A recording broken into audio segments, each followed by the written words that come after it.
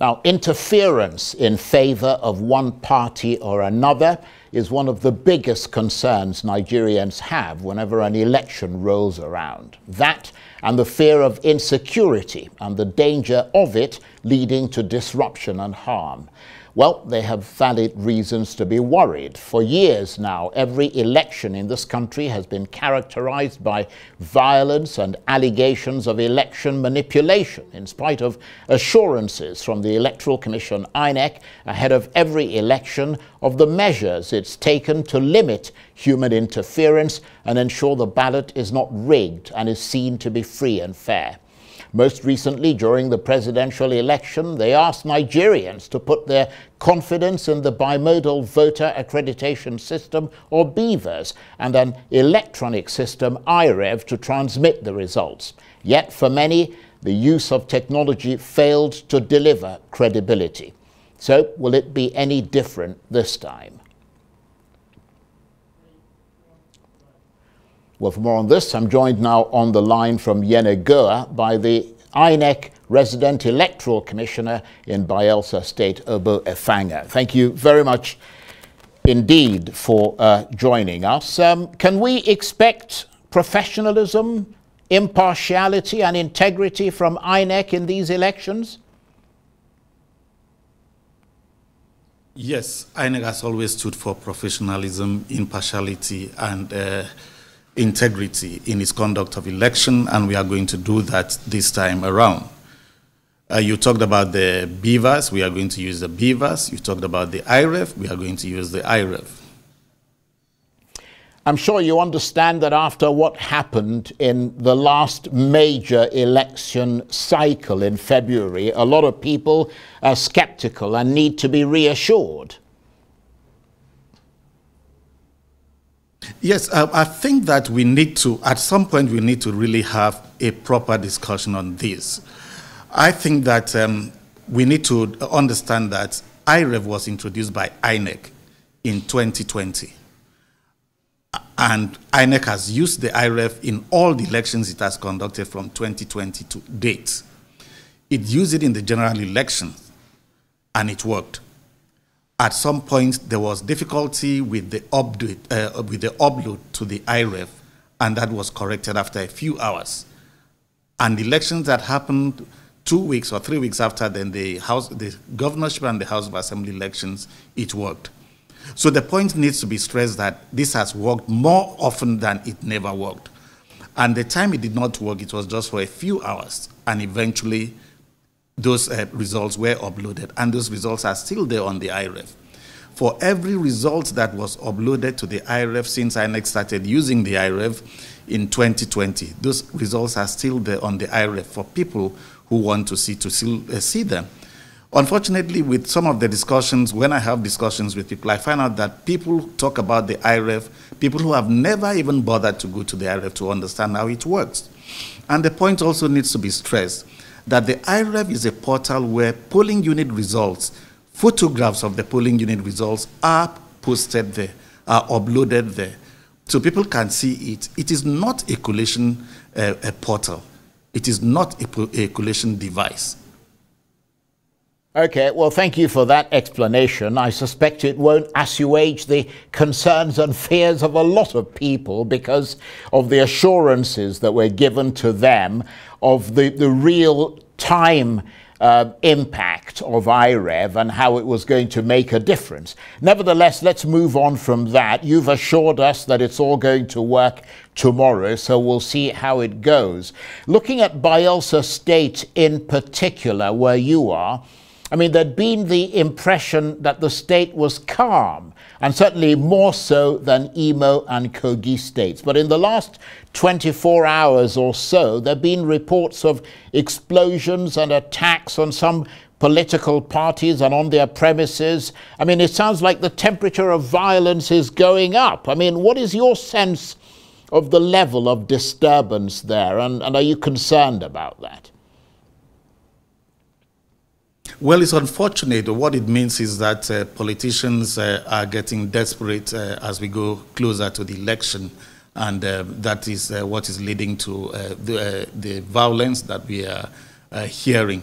But I'm sure that the security agencies, it is their responsibilities to prevent this, or to, when this happens, to react to it, and I'm sure that they know what to do.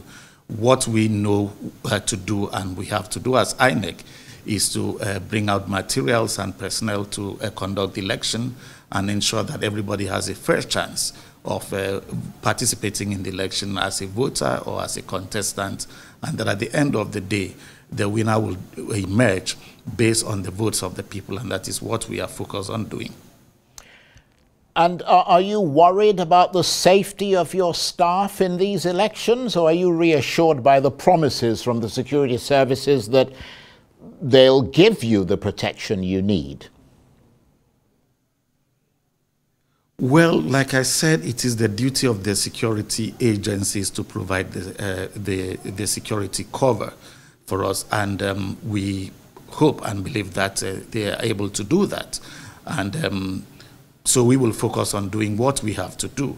Now that the tempo of violence or insecurity is increasing, we'll naturally be worried about that, but we will still rely on the security agencies to do their part. And obviously you mentioned your concern over the rising temperature of insecurity, but what are the challenges that you think might throw a spanner into the works on Saturday? Well, we look at you've mentioned insecurity. That would be a major issue if that is not managed, and the other challenges we have that are within our purview to handle. We've tried as much as possible to do that, which is the issue of getting the materials and the personnel to the polling units on time. And we've done a lot to ensure that that happens.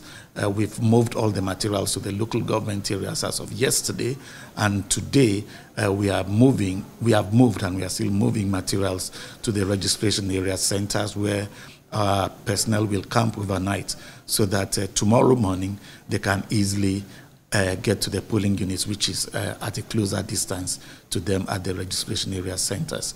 So we are working on that. If we get that right, then the election will come out well. Right.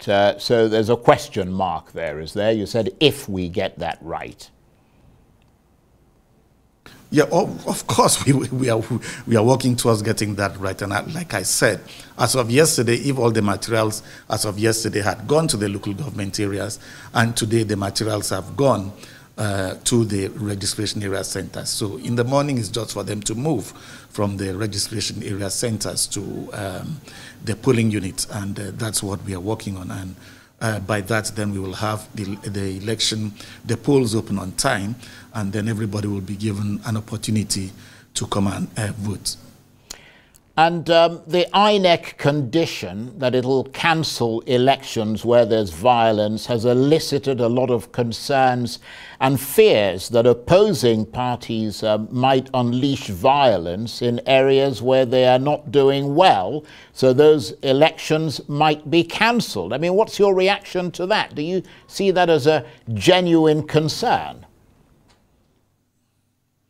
Well, the important thing is that we want to conduct election and we want the people to vote, and we want to count the votes, and we want to declare the result on the basis of how people have voted.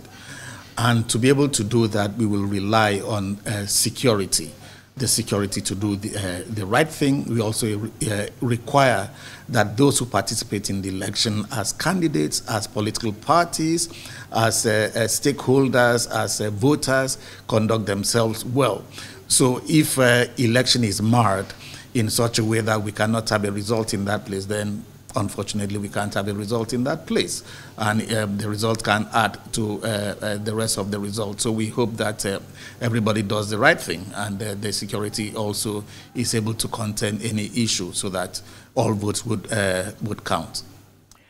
And you talked earlier, Mr. Effanga, of the challenges, the potential challenges that you foresee, but also you talked about the fact that you'd been using technology mostly successfully since 2020. I mean, I wonder if INEC has reviewed the election processes that have taken place in the past, for instance, in February and March this year, and made improvements. And did that review involve interested parties giving evidence to INEC, as well as voters who recently voted? I'm trying to understand the scope, if there was such a review, because that's the expectation, that there would be a review. Yes, we've had several reviews of the last election. We started at the state level and then up to the national level. And some of the things that came up there, we also tried to address it going to the next election. But you also know that it's not too long ago that happened, and we have these other elections. I'm sure that by the next cycle of general elections, a lot of those issues would have been properly identified and solutions for them rolled out and implemented. But as much as possible, we can learn from some of the challenges that we had, which I had mentioned one or two of them, including the issues of logistics. But if you also recall that in the last general elections, when we had the presidential and the National Assembly elections, we had a lot of logistics challenges. But by the time we had the second round of election, which is the governorship and the House of Assembly elections, that was not as pronounced as before, because we were able to address what that was. And going into election, this next election, which is the one after the last general elections, we hope to improve on what we've done. And that's why I said that as of yesterday, which was Thursday, we had already moved the materials to the local government areas. And today, Friday, we moved them to the registration area center so that we are able to open the polls early enough on election day. That's tomorrow. And how stressful is all this for you on a personal level? Because, I mean, apart from the obvious logistical and organizational challenges, I mean, I wonder if you're under any particular pressure to lean one way or another in this election.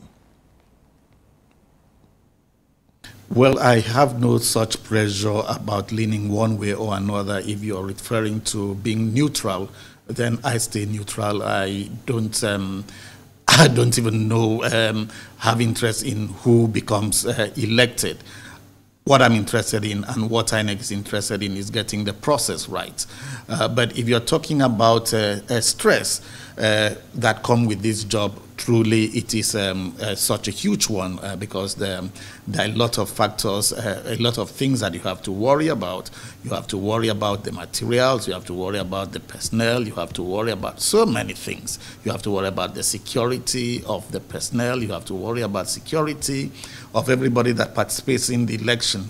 And so, I mean, it's a huge project, really, conducting election in a place, in any place, and more so in a place like Nigeria with all its diversities and the passion people bring into the electoral process, and people who think that they must always win when they participate in the election. So it's quite a huge task that people who are involved in election face. And unfortunately, when the elections are over, everybody wants to blame INEC for anything that goes wrong, even if it's something that was not within the control of INEC. But, well, like I keep telling people, this is what we signed up for, and we take it in our strides.